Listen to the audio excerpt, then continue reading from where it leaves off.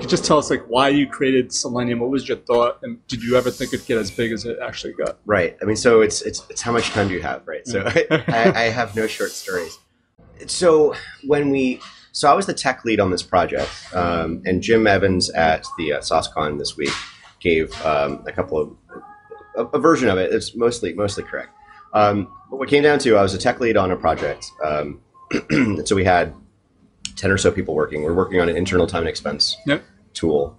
And the mandate for this was it had to be fast, because if you're a consulting firm, really your only internal system that you care about is the billing system, so you can get paid. And at the time the company I was at, ThoughtWorks, they were expanding globally. It used to be just Chicago, but then they were expanding in England and India and whatever. So all of a sudden the latency that was fine, that local area network in Chicago, all of a sudden was a huge problem when people from London were connecting to the Chicago system. So the current system was like super slow. So it had to be fast. That sets the context for details I did later. So this is actually 2003, 2004. Still actually kind of in like the .com nuclear winter of sorts. So there wasn't a lot of budget to do really anything, but we had basically people threatening mutiny in London and India just over latency to like Chicago headquarters. So that sets the scene. So hey, it's 2003, 2004. Let's do this web thing, right? It's been around for a while. So the previous app was a Lotus Notes app. We're going to do a web app, right? Very specific thing though, when it gets actually fast forwarding to Selenium, we wanted to in a timesheet or a billing kind of context, we wanted to have this whole web form, and we wanted to have, if you had more than 10 items in your expense report or whatever, we wanted to add a row. The state of the art in a web app would be to like send that whole thing to the server. The server will do all the rendering, adding rows to HTML tables, and send it back. But I knew with like a whole couple hundred consultants, that's going to be a high latency. It's not going to be fast. Right. So I had this idea, like, wait a second. Actually, if you go into this JavaScript thing, like you can modify the web page and like you can change the page however you want, and you can avoid a trip to the server. It's awesome. The downside is that at the time, JavaScript was super flaky and inconsistent between all the different browsers. Right. So we had very strong discussions amongst the other engineers where it's like, you shouldn't use JavaScript.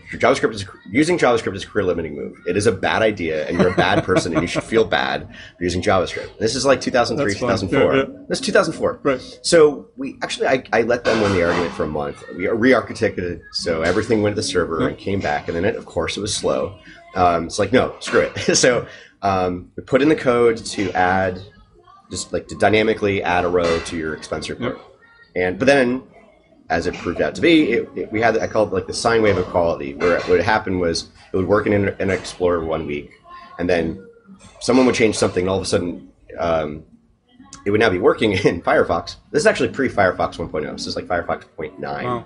Mozilla was the browser at the time. So it would be working in Firefox, but they would accidentally break in IE. Of course, they didn't test it in IE because their personal browser was Mozilla or whatever. And so every other week it was like working in one of those browsers. So it's like, that was annoying. That was like requirement number one. Like, okay, I can't get them to test all the browsers all the time every time they touch something. So I want to test in 2 browsers.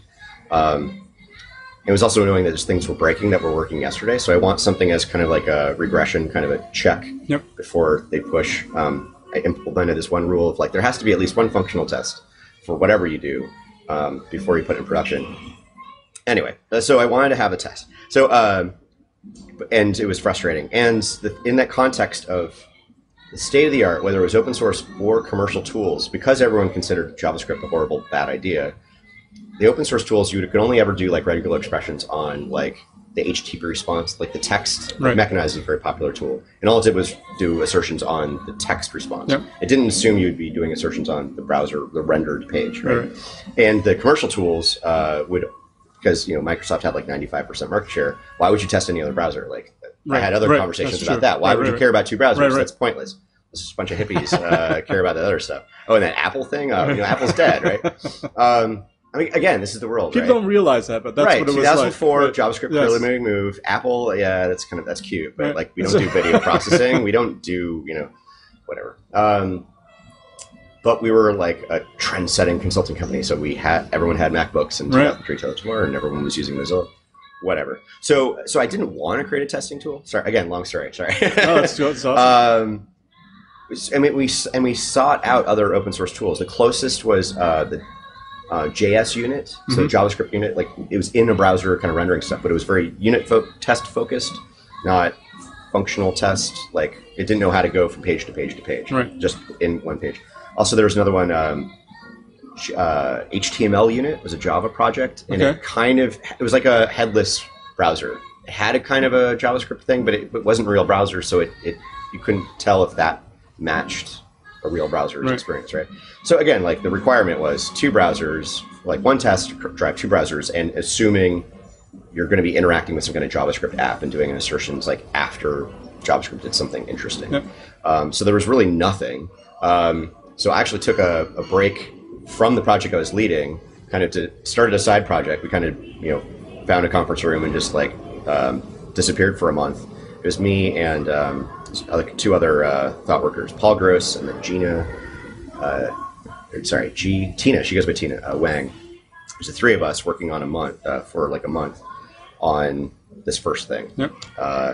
And then we had it, and the people came by. I actually thought we were going to be famous for this time and expense app that we were making, and it was super, super cool. That was a whole other story where we like evaluated all the time and expense things that were out there. Of course, like, big surprise for a consulting firm. We did a review of all the packaged apps, and we came with the expert decision that we were going to have to write a custom package ourselves. But I really thought that the time and expense thing was going to be interesting. But people came up to me after we got it up and running. We had the IE tests and the Mozilla Firefox tests.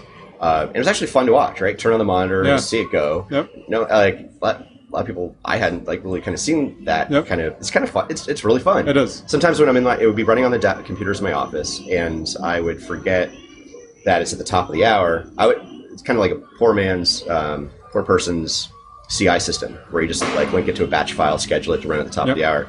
And sometimes I forget. It's kind of like Big Ben, blasting. All of a sudden, I'd hear this clicking from the computer. The monitor would be off, but IE sends when you click. Whatever. Well, too long of a story. But people would come and ask me about our testing tool. I wanted to talk and pivot to time and expense app. That was super, super cool. This is just one part of it. So I think, to answer your other question, I think I realized it was like a thing when I kept on getting more questions about it. I think we're completely unsolicited, I started getting invitations to talk about it at other places. Like other consultants at ThoughtWorks were in other people in London and whatever were telling their clients about it. Oh, cool. That was actually one of the things that made it easier. It was easier to open source it, to get it to our clients. Some of them had really weird procurement policies. So it was easier just to open source it, to download it, as opposed to negotiate some kind of agreement. So once it was kind of out there, people would start using it and then start having questions. And then it just kind of took on a life of its own. Anyway, super long story. Oh, very cool. No, that's awesome. But it came from a very technical thing, and I didn't want to create a testing tool, but it like fell into it. I didn't know at the time there was a testing industry.